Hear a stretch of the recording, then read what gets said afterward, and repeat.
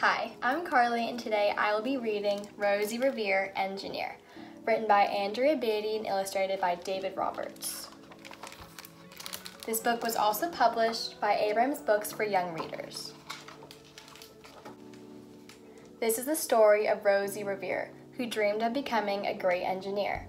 In Lively Grier's classroom at Blue River Creek, young Rosie sat shyly, not daring to speak. But when no one saw her, she peeked in the trash for treasures to add to her engineer stash.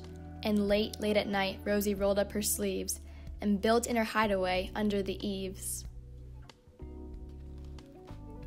Alone in her attic, the moon high above, dear Rosie made gadgets and gizmos she loved. And when she grew sleepy, she hid her machines far under the bed where they'd never be seen. When Rosie was young, she had not been so shy.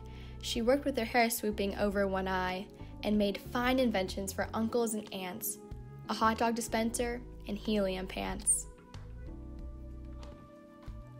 The uncle she loved most was zookeeper Fred.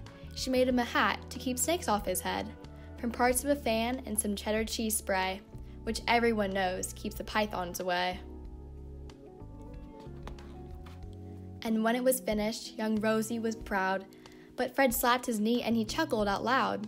He laughed till he wheezed and his eyes filled with tears, all to the horror of Rosie Revere, who stood there embarrassed, perplexed, and dismayed.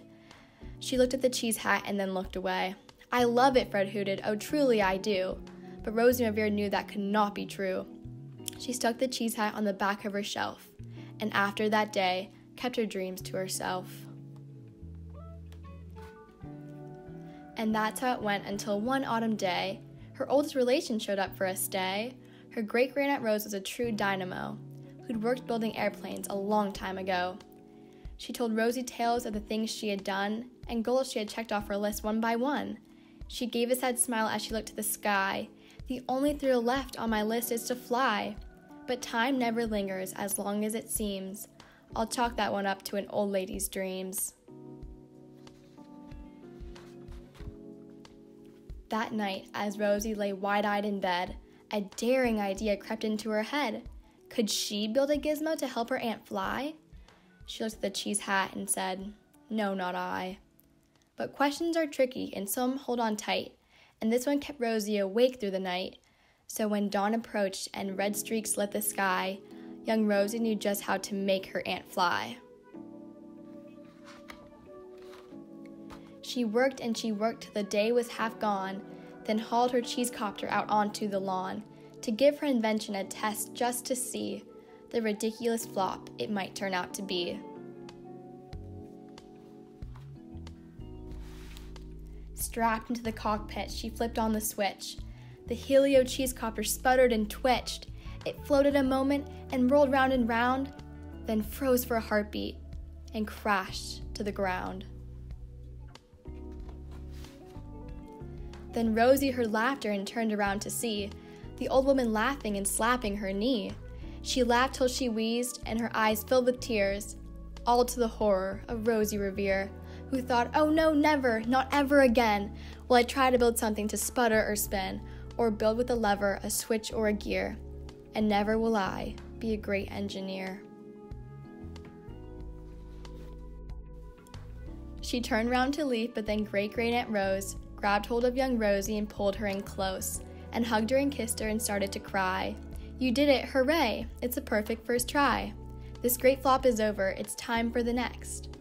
Young Rosie was baffled, embarrassed, perplexed. "I failed," said dear Rosie, "it's just made of trash." "Didn't you see it? The cheese copter crashed." "Yes," said her great aunt, "it crashed, that is true. But first, it did just what it needed to do. Before it crashed, Rosie, before that, it flew."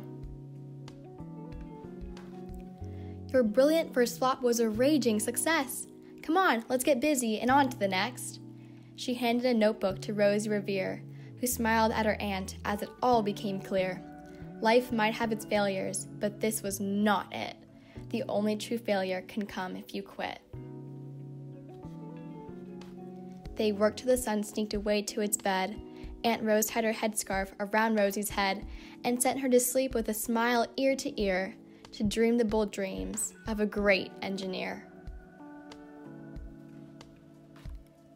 At Blue River Creek, all the kids in grade 2 built gizmos and gadgets and doohickeys too.